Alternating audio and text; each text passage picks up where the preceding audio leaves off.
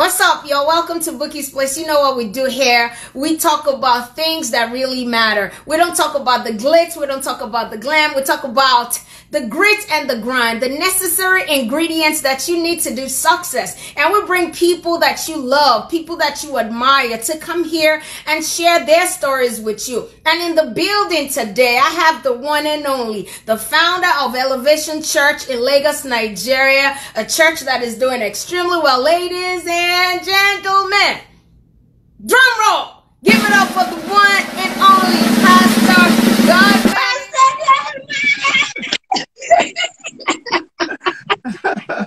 Hi, Bouquet. It's good to see you. It's good to see you. It's good to see you. So good to see you. Wow, it's been so long. Yeah. But thank God for social media. It's like I see you all the time. Same here. I've been seeing all the stuff that you're doing, and this show in particular. I think I've been able to catch a glimpse of some of the people who have been on the show, and it's such a great job that you're doing. I love the setup of your studio, and all that. It's been great. Thank you. Thank you. You guys taught us to be excellent. It's lack of excellence is not an excuse. It is unacceptable. So thank you. All right. So let me tell you what we do here, because I don't want to take any extra second. This is Bouqui'S Place. Welcome to Bouqui'S Place. What we do here is, in a world where everybody is talking about things that don't matter. Everybody's talking about the glamour, the awards, the accolades, the glitz, the glam. We don't talk about that. We talk about necessary things. We equip people, practical tools, that they need to do destiny, and this is how we do it. Your story. You share your journey, how it was with you. It's not enough to just say 7 ways to success, 6 ways to achieve this. If I say my story, it is more relatable. So you're going to start from the beginning. It's about ordinary people in their ordinary lives doing extraordinary things. And we know you've done so well. So you're going to start from the beginning, where you were born, transition into primary, secondary, uni, and then Pastor Godman, anywhere you flow to, we flow with you. We go with you. The boat is yours. Drive it. Welcome to Bouqui'S Place. Thank you. Thank you for having me. It's really nice to be here. And like I said, you've been quite inspiring on many levels with what you're doing right now, because I know it takes a lot to run something like this. Okay, so this is Godman Akinlabi. I was born as my first name is b.o.u.q.u.i, which is a Yoruba name from southwest Nigeria. I was born into a Muslim family. Most people don't know that, So my dad was a businessman, politician in the old Oyo state, the bigger Oyo state, which is Oyo and Osun state. I'm from Igbora in Oyo state. My dad lived partly in Ibadan, and then also has a settlement in Igbora, where he eventually retired into. I was born during Christmas and all that. So the story I was told, I was actually born while they were at home for Christmas in my hometown. So I was actually born in Igbora. Wow. A lot of my siblings were not born there, but somehow I was born there. Most of my siblings were born in Ibadan and other places where my parents lived, because my dad didn't live there where we were growing up. He just used to go back home. So I was born on 28th of December. So they were back home and they gave back to me there. Very symbolic, like Jesus born in a manger. So you probably haven't heard the name of my hometown before, let alone knowing that. I've heard Igbora before now. Me, I've heard.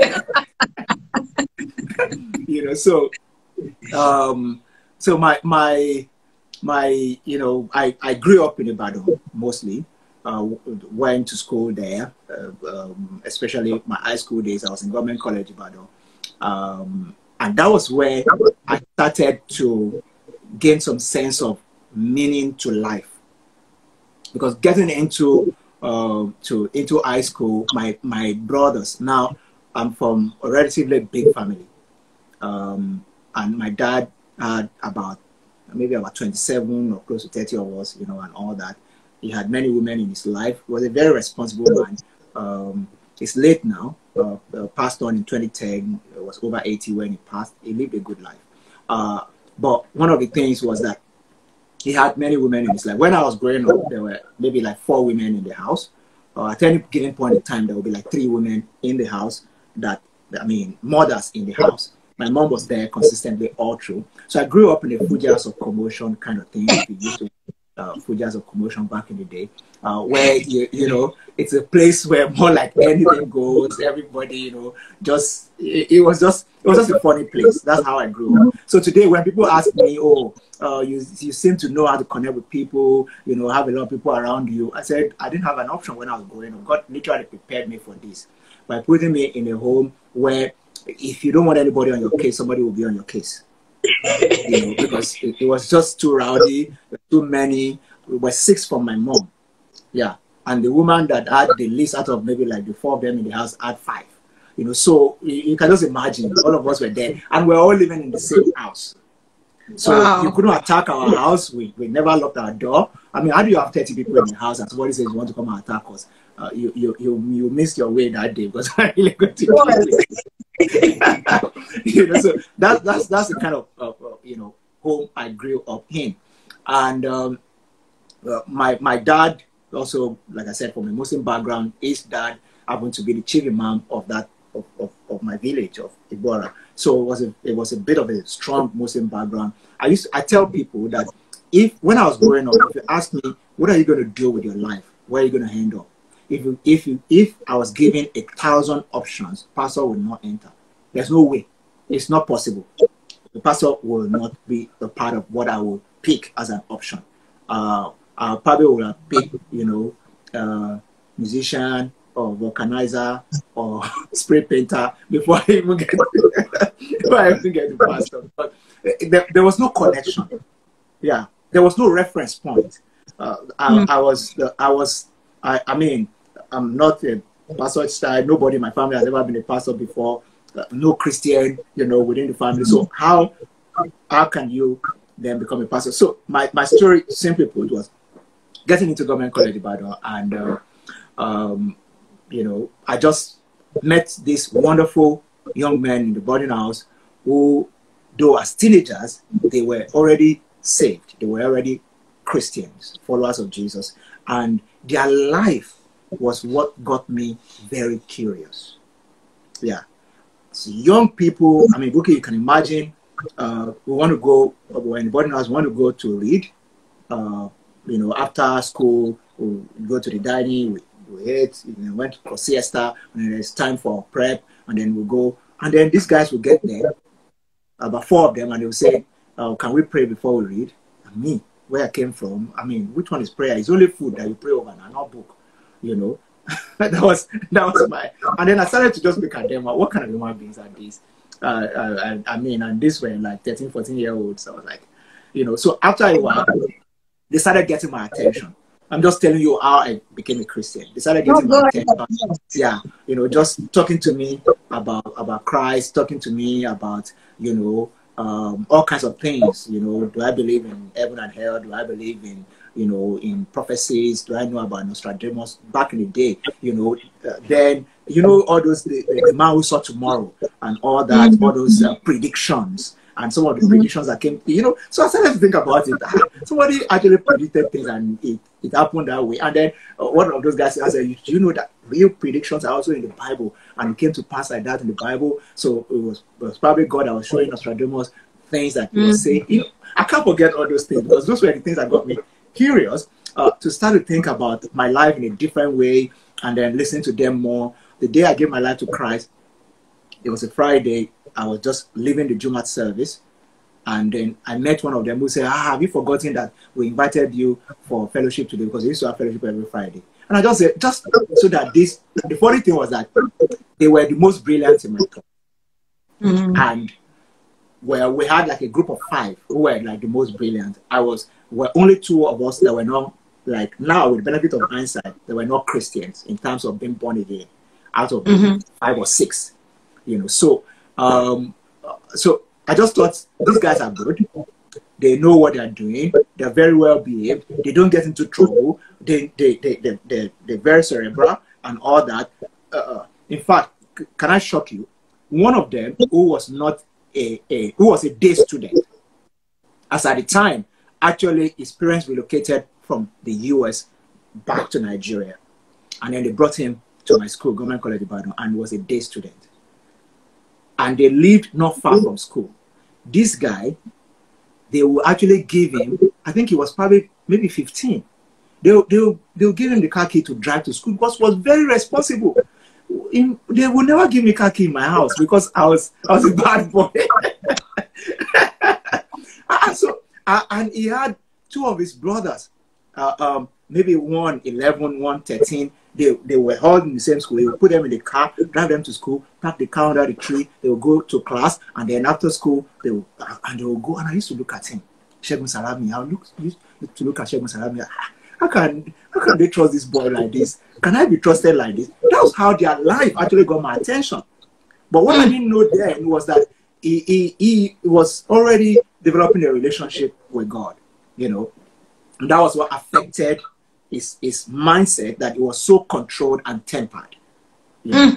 But those are the things that got my attention, really and truly. That these guys were very well behaved. As in, the school I'm talking about, I mean, we used to scale fences at night, go out there, you can go party, go buy stuff from outside, mix with bad boys. These boys will not do any of those things.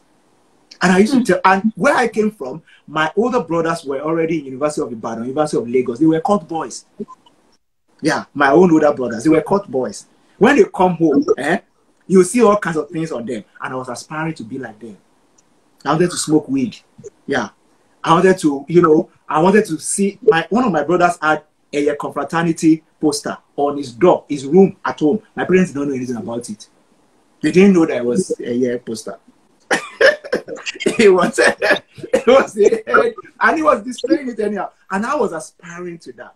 But as God will have it, I got into high school, and these were the kind of boys I was mixing with. And these boys were just blowing my mind. And that was how I was actually really attracted to exploring the Christian faith. And like they said, the rest is history. I went to that fellowship that day. They had an adult from town who came to preach. And my heart was melted. I decided to give my life to Christ. You know, and I didn't look back. I was seriously kind of attacked, if I can put it that way, because my dad was a prominent Muslim person. So the day I resumed at my school, the head of administration of the entire school, or the VP admin, was a person that my dad took me to, and then eventually went to the principal. All of them were his junior in civil service, because he used to be in civil service working with government before he then retired and went to business and then became a politician. He was a vice chairman of NPN, the old NPN in Oyo State. You know, so he was in the league. I mean, sorry, I'm digressing. I grew up in a place where, you know, when you wake up in the morning, we had a big compound. You had all those Volkswagen combi bus, we used to call them, with NPN logo on them, as in the house of a politician, with thugs smoking weed. So from like age 5 or 6, I can tell you if somebody's smoking weed, I know it's weed. Yeah. So that's you know, the way politics used to be in Nigeria. It was a do or die thing. A politician went around with, you know, a retinue of terrible boys, of gang boys, you know, and all that. That was how, I mean, I grew up in a home where I think it was the 82 politics, 82 change of power. So that they wanted to burn down our house. They woke us up at 1 a.m. to ferry all of us to my grandma's house. So that if they burn the house, they won't burn all the children in the house. Wow. Yeah, that's that's the kind of way I grew up. If you see me today, just say, "Oh, it's Pastor Godman," you know. My upbringing was not a joke at all. It was not for the lily livered. Yeah, sincerely. So you can then imagine how I got into that kind of a school and then had this interaction with these boys. And God will use boys of my age to challenge me with their lives so much that it will become a turning point in my life. And I'll start to reconsider my life to the point that I eventually then followed Christ, and not even knowing that it's not going to end there. It's going to be a journey. Destiny. That will bring me to be a clergy, you know, and all that. So it's so interesting. So from there, I got saved. Spent, I think, the last 2 years in that school as a Christian. The Muslim community there. There's one experience that I've spoken about in most places where I've been asked this question: how God helps you when you cannot help yourself and when you don't even know what to do. So let me give you this experience. So the guy who happened to be my senior, this guy is A levels. You know, back in the day, he was in A levels, so he was my senior. He came to me. He was a Muslim prefect for the school, and he knew that I was a Muslim boy in the school coming to mosque. Then when I stopped going, it took like 4 of the other guys, very senior guys, they came.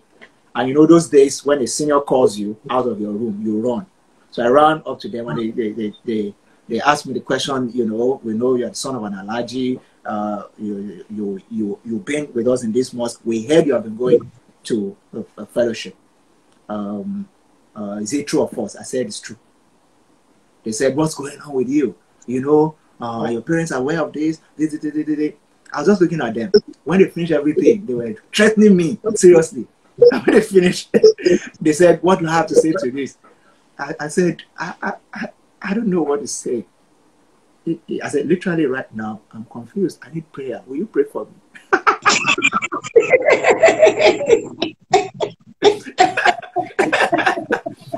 Till tomorrow, I didn't know where that came from. I was just talking. You know, that just disarmed them. They just looked at me. I was like, what kind of almost like you know, we should pray for you. You know, that's true. Because somebody invited me to fellowship. I felt like something, you know, I felt something in my heart, and that's why I've been going back. But if you pray for me, God can help me turn my head, so He can turn my head back. That was the political side of you coming out without you knowing it. Yeah, you know, so but you know, when I think about it today, I just thought, you know, when God said, "Open your mouth and I will fill it," I just feel it. Anything that will just bail you out of this situation. That kind of thing. That was what happened, and you know, that was how eventually they left me, and then I got into my most senior class. Nobody disturbed me again. I mean, I lived as a Christian all through there.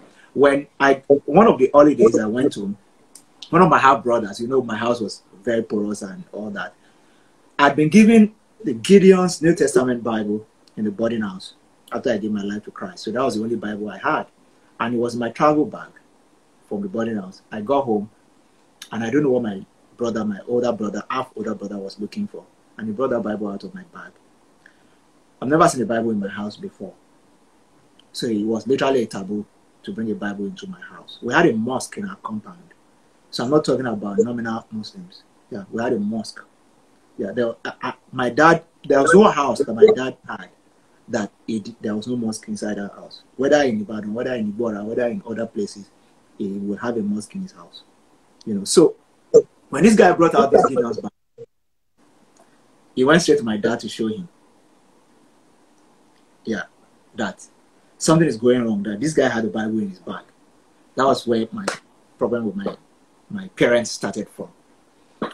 It threatened my parents' marriage. That was the one that touched my heart the most, because it's not easy for your mom to be crying to say, you are number 5, my 5th child. Are you the one that will scatter my marriage?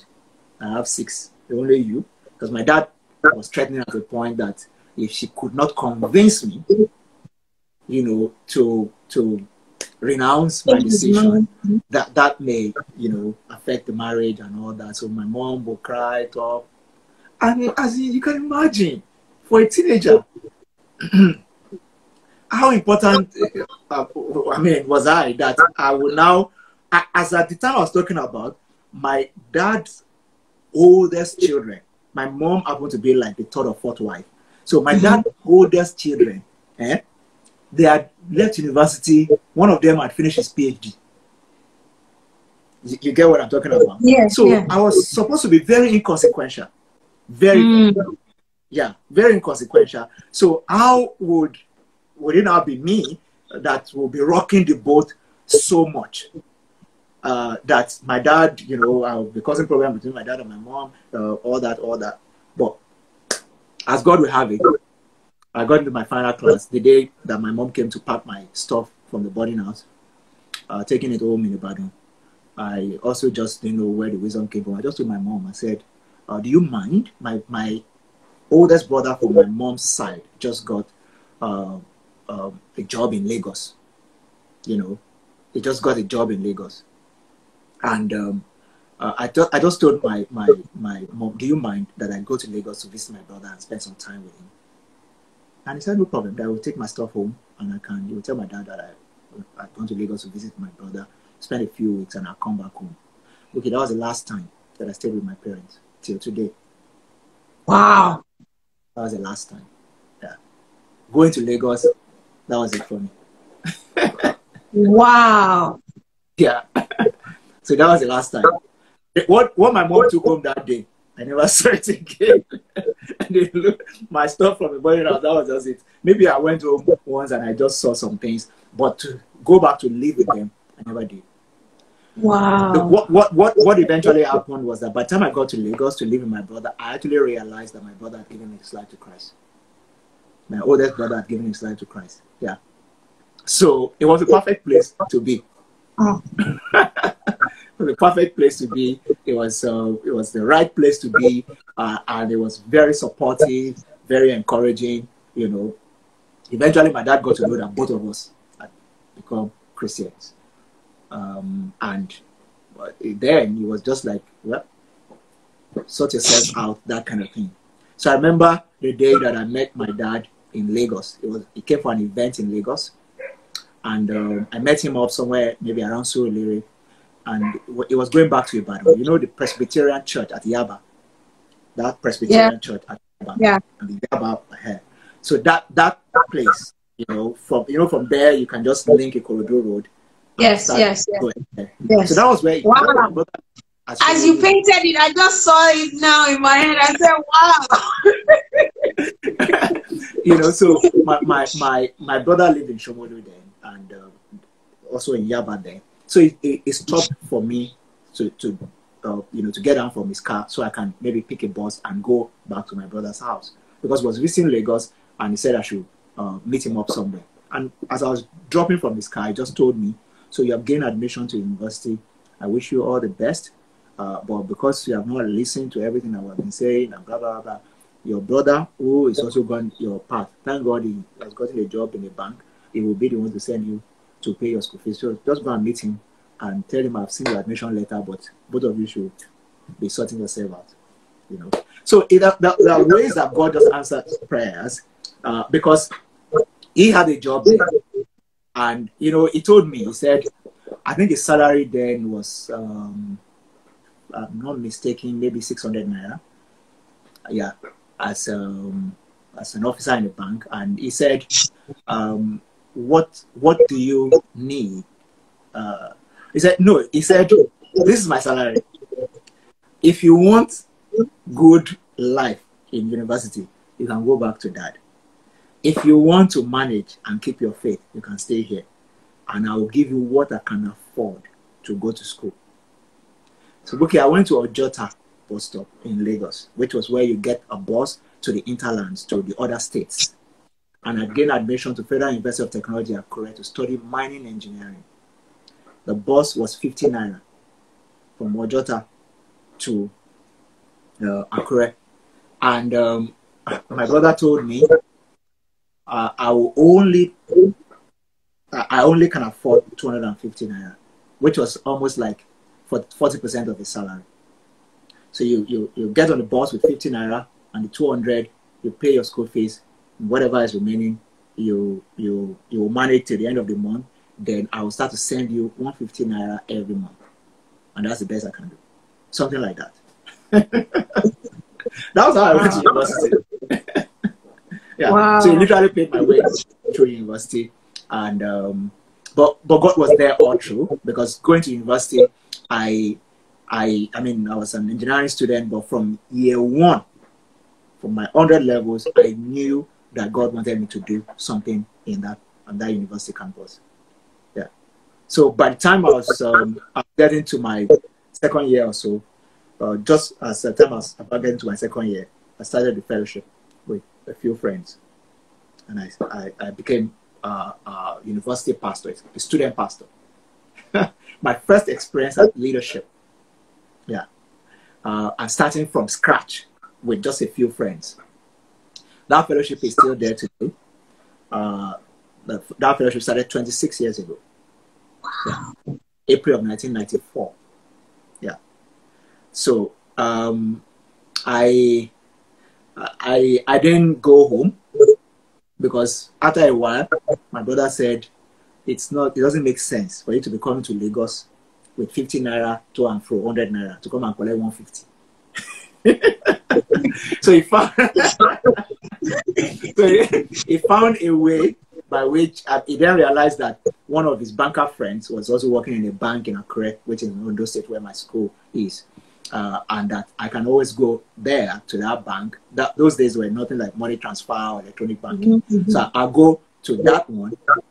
I'll collect money from him, and then when he gets to Lagos, his family was in Lagos, so when he got to Lagos over the weekend, then he will collect it back from my brother. That was how I got my monthly pay.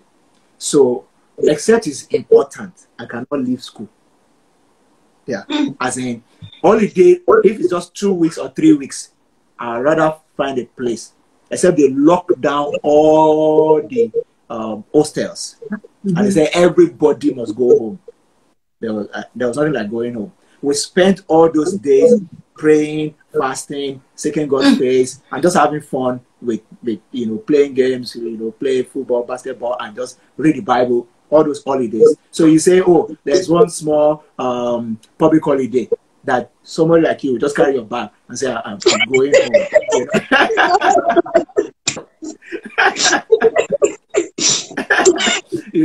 Because I'm going home, a public holiday. Public holiday for what? You spend public holiday there, because to get to Lagos is 15 naira by bus, and my monthly allowance will be completely eroded. I mean, it was very simple. I saw my brother's pay slip, so that was how much he had, and I couldn't ask for money from any other person, So, but it was a fantastic experience for me. All through my university life, just living like that, very regimented lifestyle, but it was a very focused one. Very focused one. I had time, to do ministry, to develop myself spiritually. I mean, those were days where I listened to my pastor, Pastor Sam Adeyemi, and his pastor there, Reverend George Adeboye. I remember when I was going to Futa. Pastor Sam came to Lagos in 1991. To start Rema Chapel. He will tell his own story when I know. when he's here. Yeah.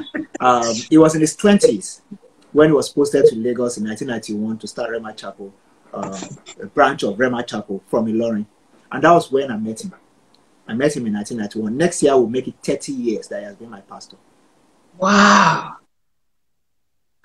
Wow. Next year will make 30 years that he has been my pastor. I met him in 1991 at Rema Chapel Casino Cinema. You said? How did you meet him? Okay, let me tell you how I met him.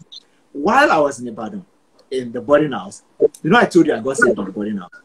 So one of those guys that, I just told you a story now about Shegun Salami. I have so many. Yes, the Yankee boy. Shegun Salami, the Yankee boy. He's now in Atlanta, actually. He's a medical doctor in Atlanta now. He's a great guy. Oh, wow. we were able to hook up in Atlanta a couple of years ago. I was visiting the US. Wow. And we had fun. So there was also Olumide Williams. There was great guy Vida Pobe. There's who else can I remember? Muyiwa Kwesheton. Dotun Kusaya. Those were those boys. Now I know Muyiwa Kwesheton. I know Muyiwa Kwesheton. Yeah. Does he have a gap in his teeth? I think so. Wow, that's my sister's friend. Wow, continue. So those were my friends that were in government college together. But this is where I'm going. How I met Pastor Sam. Now, Pastor Victor, Reverend Victor Adeyemi, Pastor Sam's younger brother, was actually posted to Ibadan first to start Rema Chapel in Ibadan. I think that must have been either 89 or 90, 1989 or 1990, when he was posted to Ibadan to start Rema Chapel in Ibadan. One of my friends that God used to get me saved, his parents attended Rema Chapel in Ibadan. That's the Olumide Williams.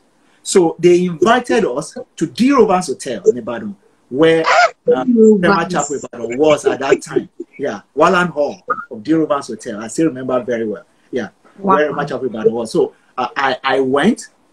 I think this was probably in final class in government college. So I went, and I attended Rema Chapel. I saw Reverend Victor Adeyemi. I love his preaching. I love the church, but I couldn't go to church in Ibadan. It was not possible. My parents were there, and all that.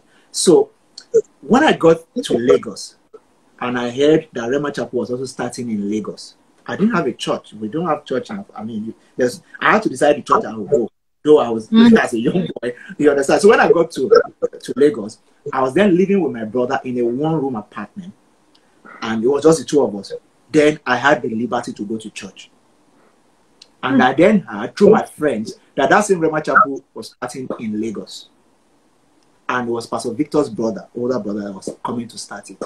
So I located the place by fire, by force. That was destiny. So that was how I got to meet Pastor Sam Adeyemi and became a member of Rema Chapel in Casino Cinema then in Yaba in Lagos. And that was 1991.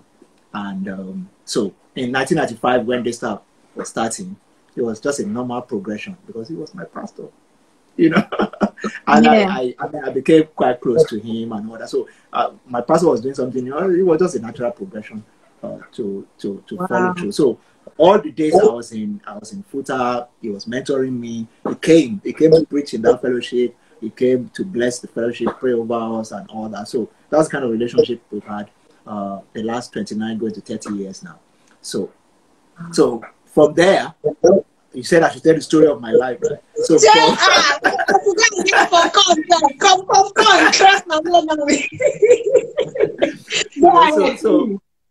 so from there, finishing university, graduated with a degree in mining engineering.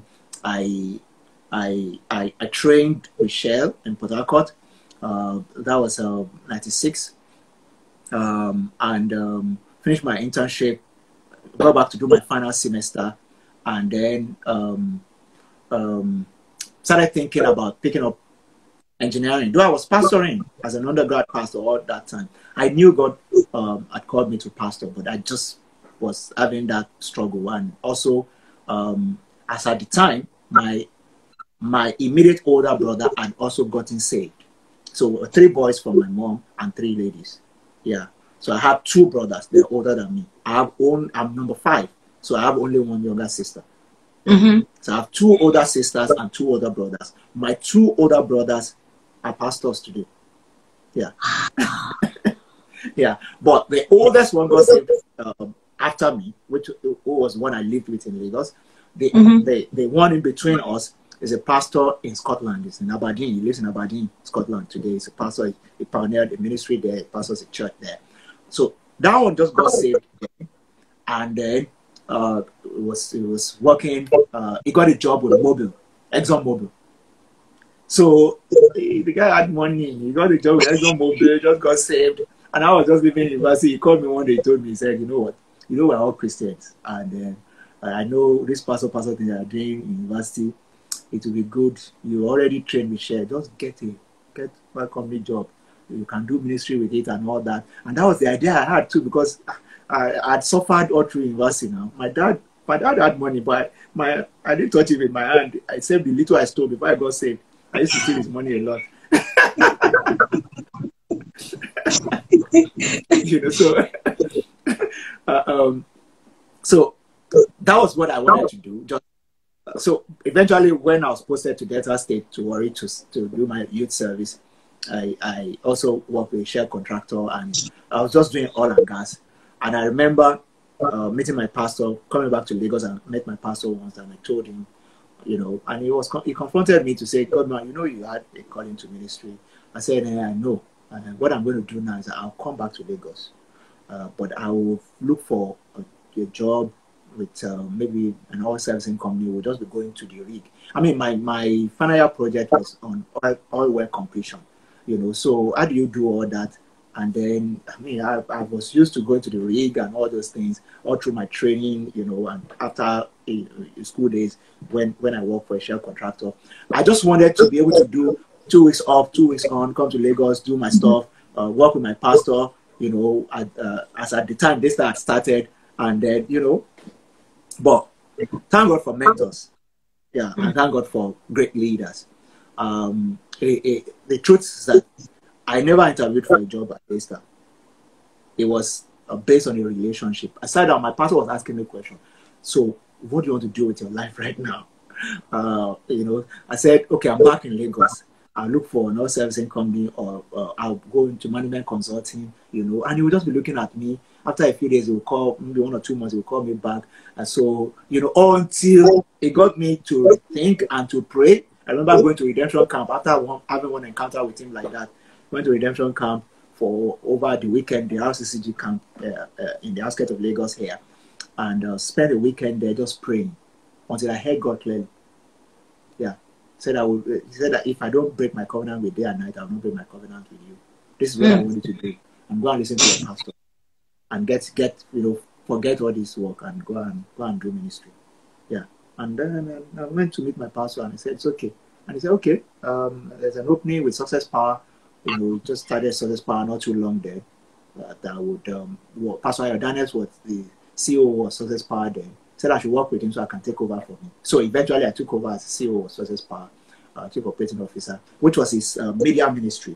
You know, he used to do Success Power Radio. So back in the day, we used to pack CDs. The CDs just started then. We'll pack, like, if we want to do a quarter recording, which is about 12, 13 recording, and we'll get 12 CDs. We'll mark the track. So when we get to the studio, this engineer, pastor will enter into the cubicle, you know, all those, you know, do like this, and then they'll start talking, and then it will slow down, and then they will slot in a CD and play maybe Ronkinoli or something, lift him up, and then they'll bring it down, and then they will pick it up again. Very manual recording. And we had to program all that. I had to program all that and all. So I did that. I enjoyed it. I took care of his resources, his materials, duplicating tapes, you know, doing all sort of stuff. But you know, you can't be at the well and not be wet. I mean, preparing, sitting with his message, duplicating tapes. I mean, back in the day, it was tapes. It would duplicate tapes overnight, self, you know, traveled with him everywhere and all that. I eventually then became a full-time associate pastor, and then left Success Power.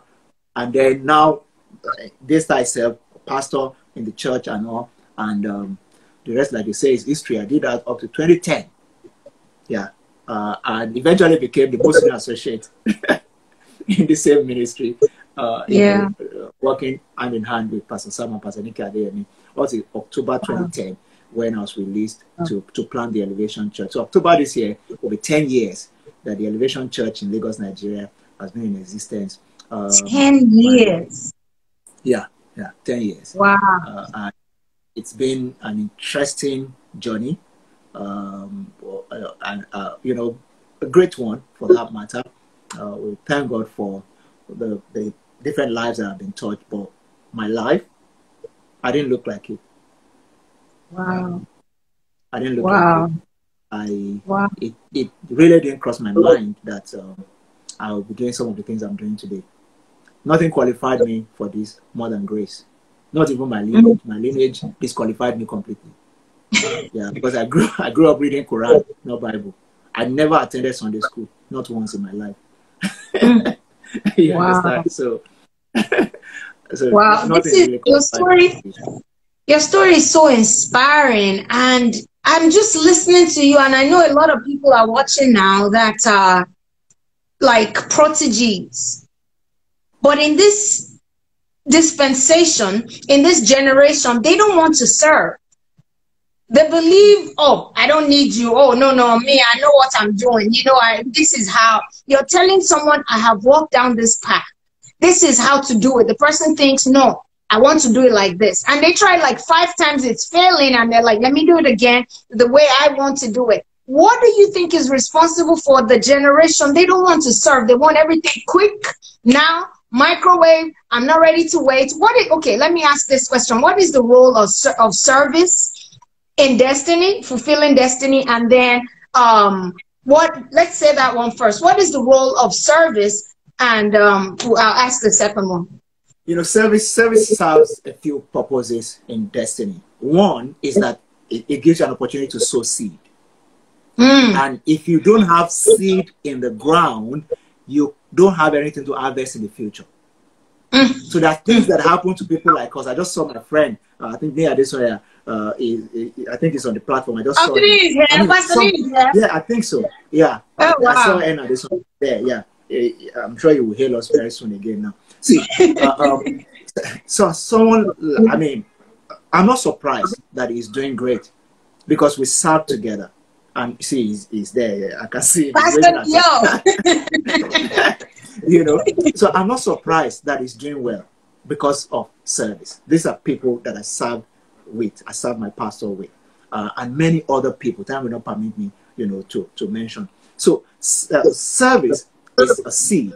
Service also positions you to sharpen your cutting edge.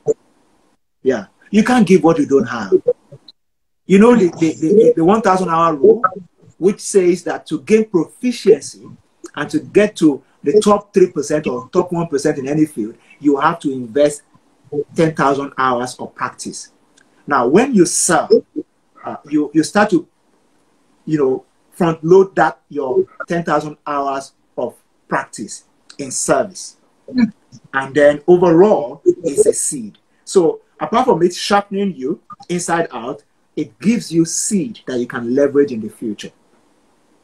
What we're dealing with right now is that our world has changed a lot. Yeah, our world has changed a lot. In the last 20 to 30 years, a lot has changed. And what we see more is that people see that things tend to now happen fast, and there are many ways to blow, like they say. For some people, ministry is just one of those ways. And so if I do something, you know, for 1 or 2 years, I know I don't know how it's done. So you can't dictate to me again. You can't hold me down. And a lot of people also don't know the value of mentoring. Yeah, the value of mentoring. Simply, if I would describe mentoring to you in a very simple way, it is the difference between climbing stairs and entering the elevator. Yeah, that's what mentoring does to you. Yeah, you can choose to climb the stairs. You can still get there. It's going to be more strenuous. It's going to be slower. It's going to take more time. It's going to take more energy. But if you go the route of great mentoring, you know, sometimes it just looks like almost like as if things are just happening. You know, when elevator just carry you know you are moving. You know you have to enter. You know you have to arrange yourself. But the effort and the energy, and then you will be able to sidestep mistakes that other people have made in time past because you are learning from them. And to a large extent, I've experienced that. I'm always grateful to God that He gave me a mentor, not a tormentor.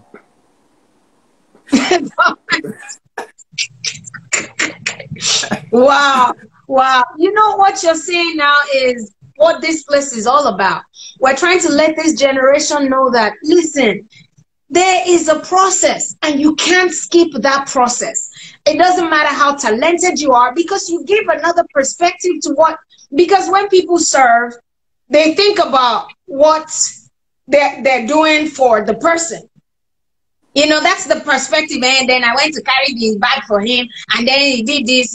That's how we see it, this generation. But you just changed the paradigm now. You said that it's an opportunity to sow seeds. So perhaps if they see it like that more, they'll realize that, man, any opportunity I get to serve, this is my 100 of the 10,000 hours. This is my 50. So it's like you're clocking in anytime you're serving. Yeah. Wow. Yeah. Wow. That's what happens when you serve. My other question is this. So we're talking about mentoring, which is a shortcut to success. You know, honey, I told you Sikoto, Oko, as in, because they're falling into a pit, you don't have to do it, right? When it comes to separation, you served for a long time, and you know, when you serve close to someone, you see their humanity, you see their divinity, because that's what proximity. Oh, did you see it? Hear me? I'm not rhyming. Is it natural something? Yeah, almost rapping. I'm rapping, but you see their humanity, their divinity. That's what proximity does, right? You know, when it comes to separation, and then I have my own vision, I want to go. A lot of people nowadays, they just leave. They leave, they burn the bridges, they break the ladder, what is the importance of leaving and living well, so that transition is so smooth that, is it like, because I've seen people that separate with strife and then they don't do well. Is there a blessing connected to you living well and transitioning well? There's a huge blessing that's connected to living well and transitioning well. Just simply look at the story of Abraham and Lot. Lot left anyhow. Lot didn't have sense. Yeah, that guy didn't have sense. Yeah, if I meet him in heaven, I will ask him, what was wrong with you? Eh? You think, did God call you? It's not Abraham that God called. God now joined you to a called man, and it entered your head, to the point that your uncle will be telling you to pick first. Even if you're not a Yoruba man like me, you're not a Yoruba man, you should still have sense. you are a Jew. You should still have sense that you cannot pick before your uncle. You understand? If not that, the thing is just shocking you. And that's how many young people behave today. Yes. They just feel that they know too much. Lot felt he knew too much. I mean, for those people who may not be familiar with Lot, I'm talking about Abraham and Lot in the Bible. Yeah, Lot felt he knew too much. God called Abraham, not Lot. Lot went with him.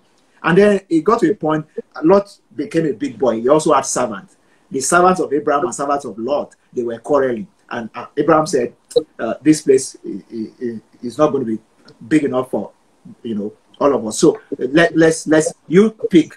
And then Lot looked at Sodom, a very good place, because they was looking for good stuff, without the sowing the investment. Yeah. Without investment. Yeah. Then he picked that place, and it ended badly. And that's how, that's our lesson from the scriptures, that it will always end badly when you just choose to just you just want to get out. Just go your own way and just do like that. That's how it always ends. That's how it always ends. You need to live as much as possible. Try to live with a blessing. As much as possible, try to live with instructions. Try to live with admonition. I must say that some mentors, like I said before, some mentors are actually like tormentors. I have been so blessed of God to have my kind of mentor. Yeah. One of the things that you cannot second guess about my pastor is that he has your best interest at heart. Yes, intention. You can't say that of every mentor. Yeah, you can't say that of every mentor. So that's where the problem is. So we can't talk about this without addressing both sides of the coin, which is that a mentor has something to put on the table. A protege also has something to put on the table. A mentor should not become a tormentor. What you get out of that is rebellion. But even when your mentor is behaving like a tormentor, you must know that you cannot afford to sow a negative seed. Yeah. You can walk away, but you walk away so quietly. You don't say the wrong things with your mouth. You don't mouth that kind of person. You just walk away. Yeah. Quietly. Wow. I think it was Pastor Matthew Ashimolo that once told me, he said, you must not slam a door that you know that you may have to open again. Yeah. So you close every door on every relationship gently, because you don't know whether you will need to open that door again. If you slam it and the thing hook, and it's a door that you still have to pass through in the future into the fullness of your destiny, that means that destiny has hooked. Yeah. So that's the wisdom in closing doors gently, because in life, with our doors we need to close. Sometimes it's just temporary. So you don't just jam it. You know, like you know, to hell with this door. No. You deal with it very, you know, gently. Because sometimes people are pushed to misbehave. And it's always a test. It's always a test. Didn't David face the same thing with Saul? Saul was cranky, crazy, and whatever you know, whatever it was all the negative word that you can think. So why would God position a David beside that kind of a person? Just to be able to test David. Will he pass the test? And David passed the test. Yeah. He will rather not go against God to get to the throne than go against God to get to the throne. So that's a lesson in when you get a tormentor, not a mentor. Because Saul was a tormentor to his spirit. In fact, I wanted to kill him. It was that bad. But David still will not do anything against Saul. Yeah. And he had the opportunity to kill him. He won't do that. Yeah. He never rebelled against him. When Saul's time was over, God took him out in his own way, and David ascended the throne. So we don't have to, young people need to know, wherever God has ordained for you to get to, you will get there. And it's not going to be by bullying your way through and by, talking to, older people or people that are mentoring you anyhow. No, it's not going to happen that way. It's going to happen because God is going to open the doors for you and pour his grace upon you. And it's watching how you deal with people that he has anointed and graced in the past. Yeah. Because what you do today is a seed for the future. It's a seed, it's a seed. Man, we need to keep saying that, because a lot of people don't see it as a seed. People slide into my DM, cuss me out, and then when I now respond, they're like, oh, sorry, I was just trying to get your attention. And I'm like, they don't understand that it's a seed. Because if we really saw it from our perspective, that every opportunity I get is a seed. It's either I'm harvesting something or I'm sowing something. So if we don't see it from that perspective, and the question I was going to ask, you already answered it. I was going to say, okay, we have 4 minutes more. But I was going to say, what is the role of my perspective? Boy, you already said it, but I'll ask it anyway. So if you have another light to shed on it, what is the role of my perspective? Because when doors slam in our faces, we sulk. We start to think the world is against us, and we take the bitter position. My daddy kicked me out of the house. I will show him, in my life, I will show my mommy, and all that stuff. And when we see from that, perspective, those lenses, we're already wrong, because there's no way we would sow good seeds when our, focus is wrong. So how, as a young child or as a teenager or someone watching now, how can I correct or fix my lenses when negative things happen to me? How can I channel that so that I use it for positive things? Like you said, David said all this, that how can I sin against God? He was never saying, how can I sin against Saul? How can I do this? Cut your cloak, put the spear in your head. How can a young man cleanse his ways? That's scripture. But for real, the question is, how can I change my perspective when things happen to me so that I see the situation right? Yeah. I think it's all about, whether you are a Christian or not, you have to always understand that the future is not vague. We create the future. We don't just wish for the future. We create the future. The way the universe is configured is that you can, it's cause and effect. And the Bible is replete with that. That's what we call sowing and reaping. It's cause and effect. The effect you want, is or you get is based on the cost, what you created. Yeah. So as a young person, I'm also always have it at the back of my mind. I don't have to be a follower of Jesus Christ to know that this whole world does not exist like a vacuum. It is cause and effect. If I want something in the future, I must do something today that will program me for it. So this mindset of things just happen, we should come off it. Things don't just happen. A great person makes things happen. It makes things happen, not just waiting for things to happen. You know, we say there are three different kinds of people in this world. The ones who watch things happen, the ones who wonder what is happening, and the ones who make things happen. Exactly. Yeah. So you need to tell yourself, I want to be one of the people who make things happen. And one of the ways to make things happen is to live a principle-centered life. And one of the greatest principles of all time is that what you sow, you shall reap. Yeah. Wow. It's only the mercy of God that can make one not reap what you sow. Yeah. Wow. It's only the mercy of God. That's where mercy prevails over judgment. And it's God is prerogative, he has prerogative of mercy. Wow. So wow, thank you so much, Pastor Godman. We have 12 seconds left. Thank you so much for coming to Bouqui'S Place, taking time out. God bless you. We share the same mentor, so we're the same family. Love you so much. Yeah. God